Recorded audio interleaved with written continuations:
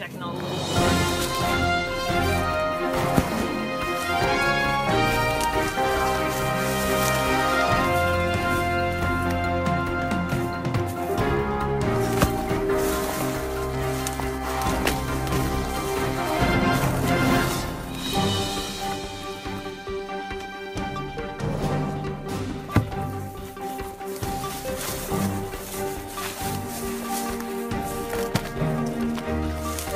They're 7 years old. Wow, look at all that fungus growing in here.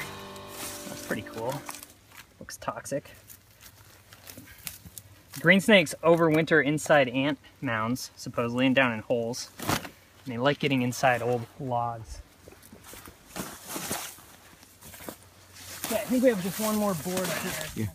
Yeah. Okay, so we just caught this smooth green snake out here on Weir's Point on Coteau. And we're gonna, it's a new snake. It hasn't been marked before. And this is a male. The tail is really long, and these are the male sexual parts right in here behind the cloaca. It's starting to musk a little bit. So it hasn't been marked. We're gonna measure it, weigh it, and we are gonna mark it, which doesn't, it's a permanent mark. And we'll be able to know if we recapture this in the future, which is really, really important. These snakes only live on Coteau on Nantucket. They also live on the mainland as well, but here on Nantucket, this is the only spot for them.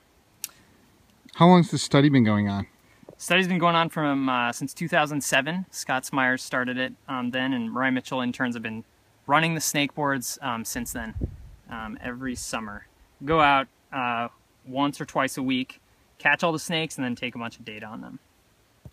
Okay, so I gotta wrangle this snake a little bit.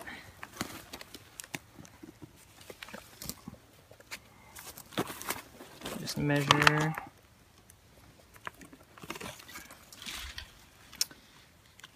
Okay, snout vent was 281 millimeters. That's SVL. You can see how long the tail is here. Wow. 200. What was 281? Yep. Okay. Okay. The tail tip is 421 is the total length. Okay. Head width. Been starting to measure head width here. Is little buddy 7 millimeters. And we'll just get the mass here.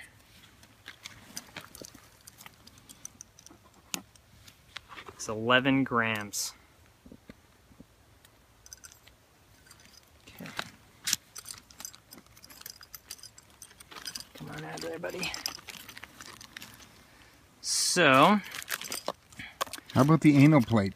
Divided? Oh, good question. Thank you. The anal plate actually is divided. So the anal plate is just a little larger scale underneath here, and there's a little division right in there. Some snakes are divided, others are not. We also check the snake just for scarring, any kind of sign of something trying to eat it. And this snake looks really good. Most of the green snakes we see don't have any scarring.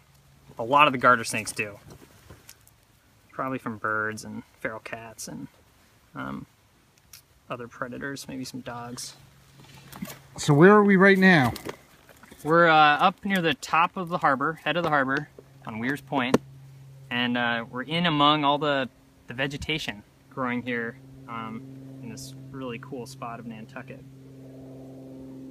Mostly poison ivy and cedar. All right, so I'm gonna mark this guy number 100. 1, so it's 10, 20, 30, 40, 50, 60, 70, 80, 90, 100. We always double check, give it a little mark right there. Okay, 10, 20, 30, 40, 50, 60, 70, 80, 90, 100. Now this does sting the snake for a moment, but it's a permanent mark, and the snake, it doesn't affect their survival or their ability to eat or anything like that. There we go.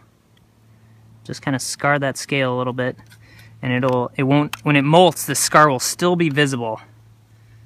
Okay, good deal. So that's a number 100. Andrew McKenna-Foster, Mariah Mitchell Association. Thank you. Yeah, so we've marked the snake. And I should note that we have a permit to do all this work. You have to get a permission from the state. And we're just going to let it go right back under the board where we found it.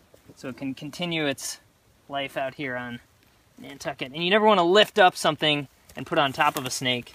They will not appreciate that, and you can crush them, actually. Of course, this guy is being very... Okay, go ahead, buddy. There we go. Now it's going right underneath this board. Oh, there he is. If he wants to move away, we'll just let him go away. We always try to put the snakes back right where we found them.